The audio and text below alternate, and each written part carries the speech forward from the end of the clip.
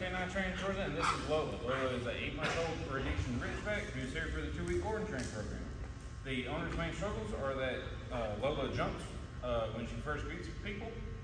The commands that they have taught her, she does not do out in public. And then when they are teaching her stuff and working with her at home, she's just super distracted and focused on everything else. Lola. So let's check in and see where she's at. Lola, come. Good. Sit. No. Lola, come. Down. Lola, come. Sit. Good. Good girl. Nice. Break.